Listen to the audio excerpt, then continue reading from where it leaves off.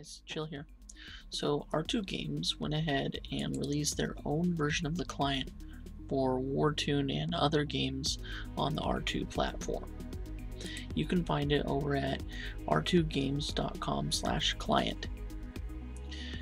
Now if you're already running the mini client, you might not think you need this, but it's certainly nice to have another option. So let's go ahead and check it out. Okay, so here we are in the R2 Games client. They have a few tabs here: games, all games, and favorites. You can just hit play again if that's the last place you logged in and it's what you want to do.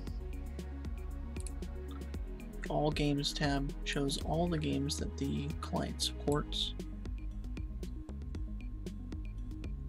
Not a bad selection. You've got your favorites again. You just hit play now, and you're in.